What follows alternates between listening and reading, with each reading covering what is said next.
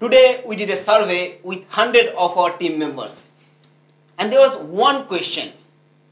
Did you ever succeed in your New Year resolution? And the answer was astounding no. What about you, Hitesh? Pretty much the same story, Swarnendu.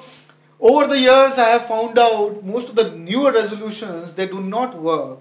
And the reason behind that is, those are mostly New Year wishes and not New Year resolution. Yes, and not all wishes come true. Let me tell you why your resolutions are not working. There are mostly three reasons. First, the lack of clarity. Second, the lack of vision. And the third is lack of proper planning. So what do you think, Ritesh? Oh yes, I agree with you, Swarnendu, and I have been reading on this topic for far too long. I have read a lot of books, I've attended a lot of workshops, and I have been following people like Tony Robbins and Sharma, and I've understood this very simple thing, that there is a right way of doing it and then there is a wrong way of doing it. And I have found out that mostly I was doing all the wrong things when setting up my own resolutions. So this year we have come up with a method to set up our resolutions. And the method is a three-step plan. First, have clarity.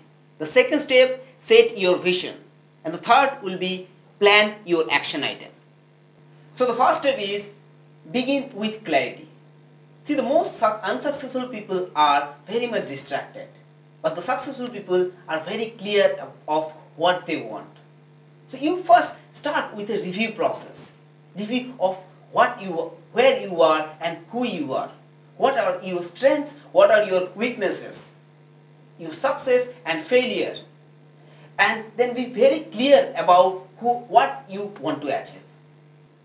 And the second step is to find out where you want to be. Have a clear vision. This is a time when you start setting up goals and start visualizing yourself achieving those goals at the end of the year. My friends, you don't have to really worry about the details at this stage, but I would highly encourage you to set up goals which are exciting, encouraging, and scary. This is a time when you can challenge yourself so that you can push yourself to the limits.